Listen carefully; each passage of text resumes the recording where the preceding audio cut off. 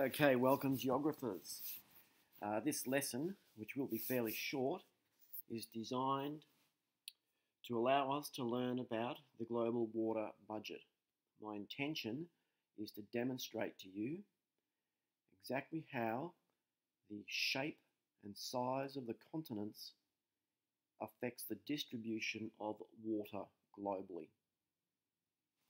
So without further ado, we will begin. So firstly, let's just say that within the global water budget, the main sources of water used by humans make up less than just 1% of the total amount of fresh water available. Yet, this is still enough water to provide for everybody.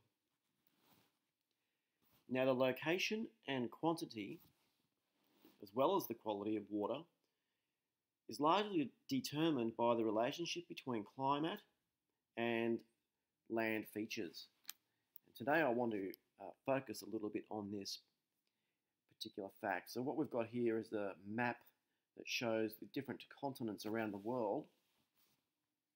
And I want to use a couple of examples to show you how the landscape, or at least the shape of the landscape, can often determine where water is located, and specifically precipitation. So I'm going to go to my next map here. This is a map of New Zealand. And I want us to focus on the South Island, this area down here.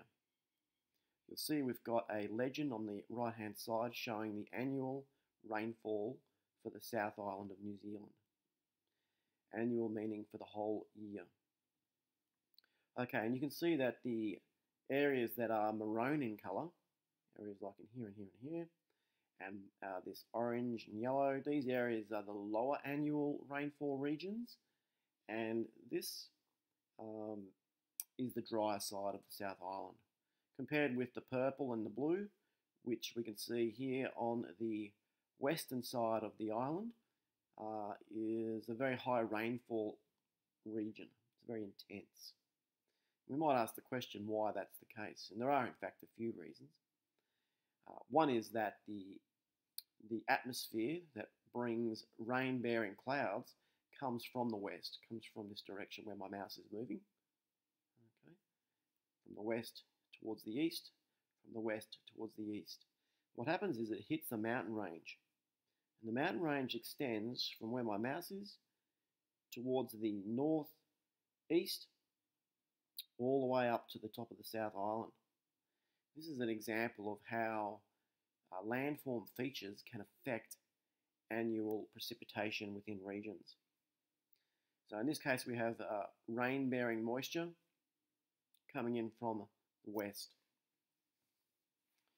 In our next example, I'm going to refer to China. So here's a map of China.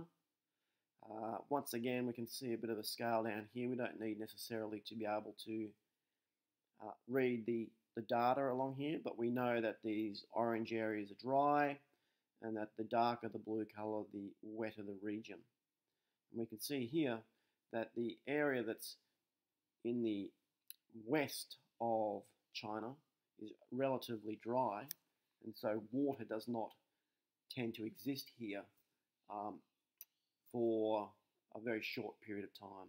Any water in this location is going to be there for a long time, but it's all going to be underground.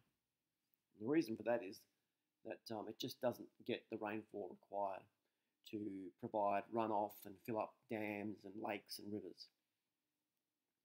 Compare that to the